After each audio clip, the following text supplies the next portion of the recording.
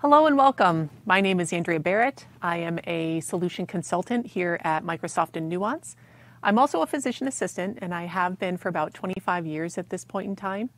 I'm always really excited to talk about DAX Copilot with customers, and I'm thrilled that we're able to go through a demonstration so that you can see this amazing technology in action.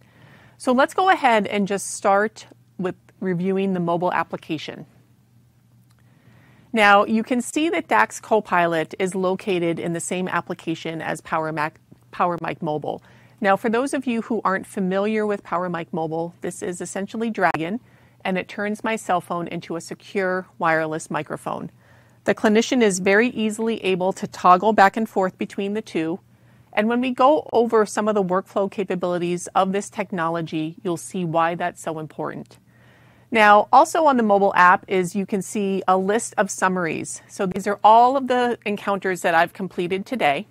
A scheduling feed is not required to use DAX Copilot, and so we would simply recommend that the clinician use two patient identifiers such as name, age, date of birth, or gender to be able to identify the recording. Now, to begin the recording, I can go ahead and press the plus button down in the lower side of the mobile application. This takes me to this screen and just makes me aware as a clinician that I need to be sure that I've gotten appropriate consent from the patient in order to use this technology. Now, for the purposes of today's demonstration, my colleague, Caitlin, is going to be the patient. We're going to go through a mock clinical encounter, and she's going to be playing Maria Gonzalez, who's 35 years old, coming in for a cough.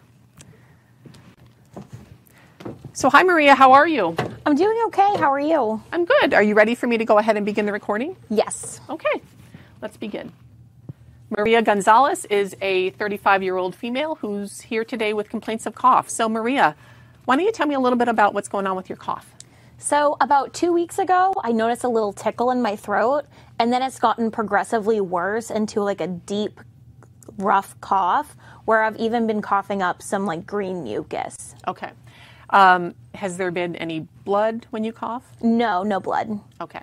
And you said this started about 2 weeks ago. Yes.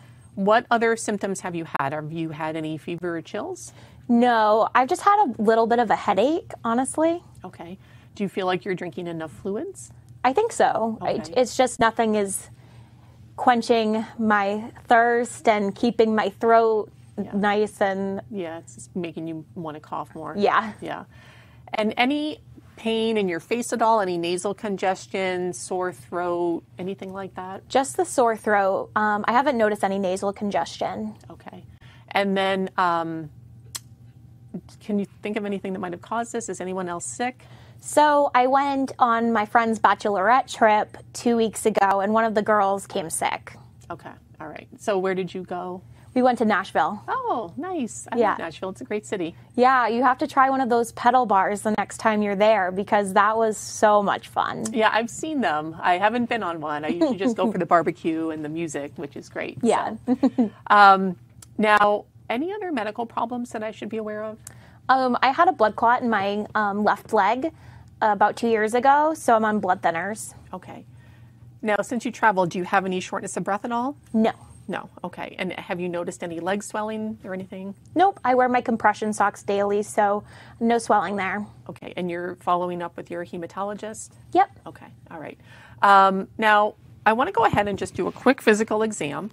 Okay. I don't want you to worry. I'm going to be calling out some of these exam findings, but I'm going to let you know what that means when I'm done, okay? Okay. All right. I'm going to go ahead and just start by pressing on your face here. Any pain when I press on your face? Just on my forehead a little bit. Okay. All right. On facial examination, there's mild pain to palpation of the frontal sinuses bilaterally. Just going to look in your throat. Okay. On throat exam, the uvula is midline. No evidence of any peritonsillar exudate. On neck examination, there's no cervical adenopathy present. I'm just going to go ahead and take a listen to your heart and lungs, okay? Okay. On cardiac examination, the heart is in a regular rate and rhythm. I don't appreciate any murmur, rub, or gallop. And on pulmonary examination, there's chorus rhonchi bilaterally and occasional expiratory wheezing. So, Maria, what does all of that mean? That just means that you do have a little bit of wheezing in your lungs, and they sound a little congested. So I just think you have pretty significant inflammation there. So let's just talk about my plan, okay? Okay. So for your cough, I do believe that you most likely just have a viral syndrome, like a viral bronchitis. I want to hold off on antibiotics right now, but we can go ahead and order a chest x-ray just to make sure that we're not missing any pneumonia. If your chest x-ray comes back positive, we'll go ahead and prescribe you some antibiotics. But in the meantime, this is really just going to be treated with supportive measures. I want to go ahead and prescribe an albuterol inhaler. It's 1 to 2 puffs every 4 to 6 hours as needed for any type of shortness of breath or excessive coughing you have. And then I also want to give you something to help, make it easier to cough up that phlegm. So we'll go ahead and prescribe some guaifenesin, 600 milligrams twice a day to help with any of that mucus, okay? Any questions about any of that? Can I take all that medication with my blood thinner? Yes. Okay. Yes, you can, yeah. Have you gotten a flu shot yet? No, I haven't. Okay, all right. So I think, we're already seeing cases of the flu, so I think that we should go ahead. So from a preventative medicine standpoint, I want to go ahead and schedule your flu shot. I'll see if you can get it done today. Otherwise, we can schedule it for a different time. And then for your third problem of your history of your pulmonary embolism, to follow up with your hematologist, have your INR checked regularly. I'm assuming you do all of that. Yes. Yeah, okay. All right. Any questions about any of that? No, it all sounds good. Okay, great. Well, the nurse will come in and we'll get you checked out, okay? Okay. All right, good to see you. Nice to see you too. Bye-bye. Bye. So in a moment, we'll be able to see what the AI was able to generate from that conversation. We'll be able to see this information directly within the mobile application. Now, the clinician can go ahead and start editing this information directly within the mobile app, should they choose to do so. So we can see that it's already back. Let's go ahead now. Let's say I'm back at my desktop and I want to go ahead and start putting this information into the EHR. I'm going to go ahead and open up my desktop version of the application. And I can see that Maria's summary is right here. Let's just take a moment to go ahead and review what the AI was able to generate from our conversation. So it talks about how she had a tickle in her throat, it's gotten worse, coughing up green mucus, no blood with cough. She has a little bit of a headache. She thinks she's drinking enough fluid. No facial pain. She went to a friend's. Now it says here bottled trip. Now I can easily change that to bachelorette 2 weeks ago. I can easily do that using Dragon Medical One. And it also talks about her pulmonary embolism that she had, and she sees her hematologist. Now, the way that you see this output delivered to the clinician, it will be delivered in standard fashion, in this standard format based on specialty. And so on the physical examination, you don't have to say the physical exam in front of the patient if you don't want to. You can always step outside of the room, press the record button, and just speak your physical exam findings. So that's one option. Alternatively, you can continue to use any macros that you've created within your EHR to augment this output. And then DAX Copilot is able to go ahead and get the diagnosis as well as the medical decision making for each issue talked about during the encounter. So we talked about her cough. We're going to go ahead and give some guaifenesin, albuterol, schedule her for a flu vaccine, and she's going to follow up with her hematologist for her pulmonary embolism. So I think that that's a very succinct and complete note. It really didn't need a lot of editing except for the bachelorette party. If I wanted to add anything to that, I can certainly do that using Dragon Medical One. So let's go ahead and look at some of the workflow capabilities of getting this information into the EHR. So you can see on here my Dragon Medical One toolbar. This is newly redesigned, takes up less footprint on my screen.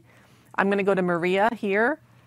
And now there are a couple different ways that a clinician can get this information into the EHR. Again, this technology is not one size fits all. Each clinician might use this technology a little bit differently, and that's why it's going to be so scalable throughout healthcare organizations. So the first way that you can go ahead and move this information in is by simply using your voice to move all of the information into a blank template. So I can very easily just go to my PowerMic Mobile, transfer all. So you can see how easy that was for me to move all of that information over with just my voice. Now, this might be an attractive workflow for a clinician because they've already seen the information in the mobile app.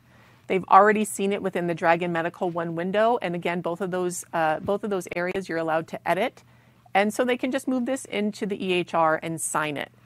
Now, another alternative to move this information over is by using templates, because clinicians use a lot of templates and macros within their EHR to make their documentation more efficient. They also use Dragon Medical One, and you would be able to use any auto text that you've created within Dragon Medical One to augment this information. So for example, I'm going to use an auto text to put in a template for my documentation.